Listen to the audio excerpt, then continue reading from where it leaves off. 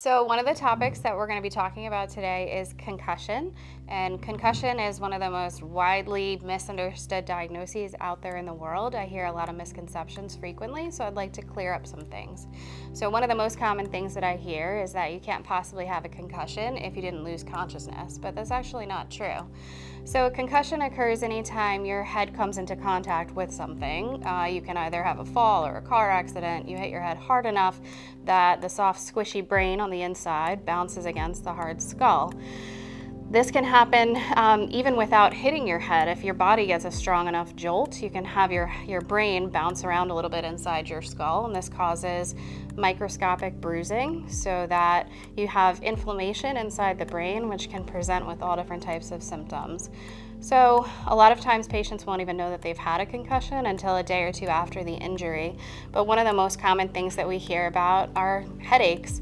So patients will come in having hit their head, and then a day or two later they develop a pretty severe headache, sometimes an intense migraine with sensitivity to light, sensitivity to sound, sometimes even nausea and vomiting. And so the idea is we need to try and figure out how to treat these symptoms. One of the other most common complaints is a dizzy feeling, lightheadedness, or sometimes an intense vertigo, a sensation like you're spinning, or like the room is spinning, which is obviously very uncomfortable. Patients also will say that when they're trying to read or look at something very fine print, that it worsens these symptoms, that their headaches and their dizziness get worse when they're trying to concentrate on something up close.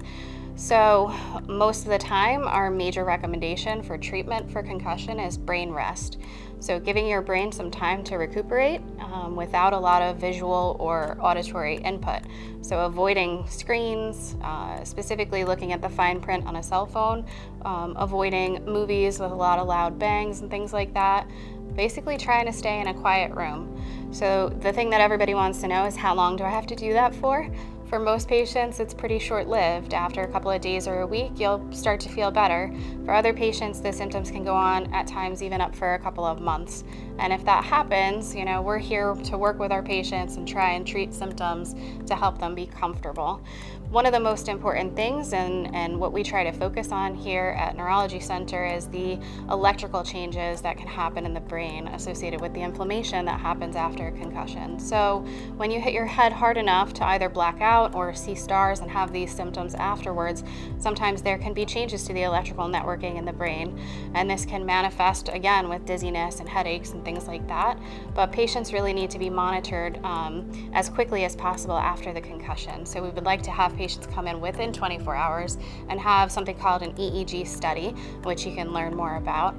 And the EEG study will tell us if there is abnormality to that electrical networking. If that's the case, it may change the course of your treatment over time. All right, so if you're concerned that you might have had a concussion, you can reach out to our office and schedule an appointment. And like I said, the quicker the better. So as soon as you know, let us know and we'll get you in for an evaluation.